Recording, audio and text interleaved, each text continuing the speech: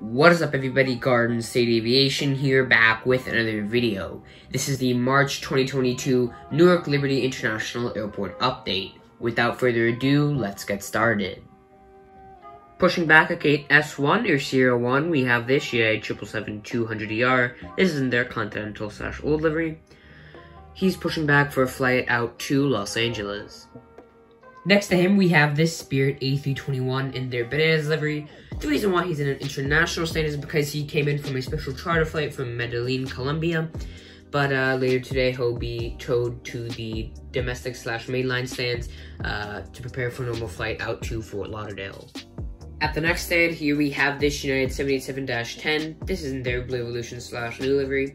Earlier today, he came in from a flight from Paris, and tomorrow morning, he'll be loading up for an early morning flight out to Tel Aviv. Here we have yet another 787. This one is a 787-9 in United's Blue Evo livery. Earlier today, he came in on a flight from Cape Town, and tomorrow evening, he'll be loading up passengers for a flight out to Tokyo Narita. Here we have this Lufthansa A350-900. This is in their new livery. Earlier today, he came in from Munich, and this evening, he'll be loading up passengers for his return back out to Munich. Here on the taxiway between the two sides of the airport, we have this French B A350-900. He's taxiing for a flight out to Paris Orly. Just taxiing out, just pushing back, here we have this Air India 787-8. This is in their Mahatma Gandhi livery. He's pushing out for a special cargo flight out to Chennai, India. Moving on to the domestic/mainland stands, here we have this United Express Embraer ERJ-175. Earlier today, he came in on a flight from Providence, and later today, he'll be loading up passengers for a flight out to Charleston.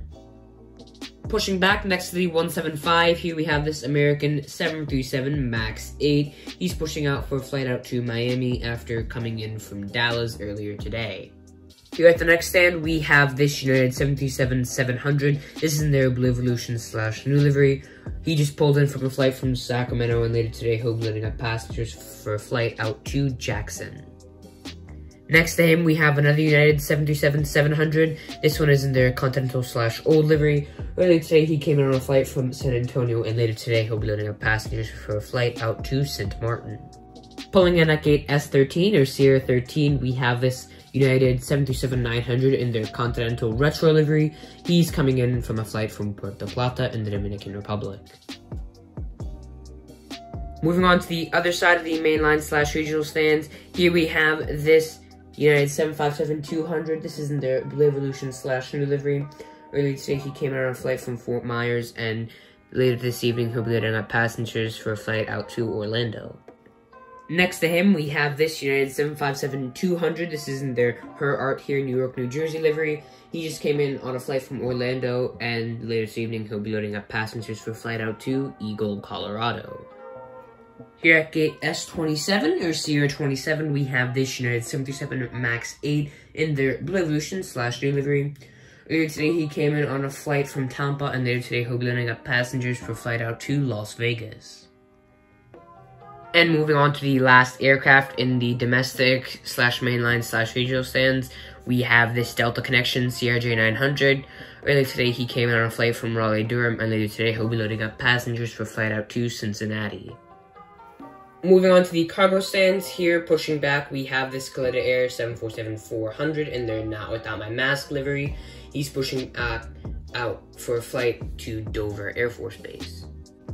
Moving on to the final aircraft of this airport update, here at gate C1 or Charlie 1, we have this UPS MD-11. Earlier today, he came in on a flight from Louisville, and later today, he'll be loading up cargo for a flight back out to Louisville.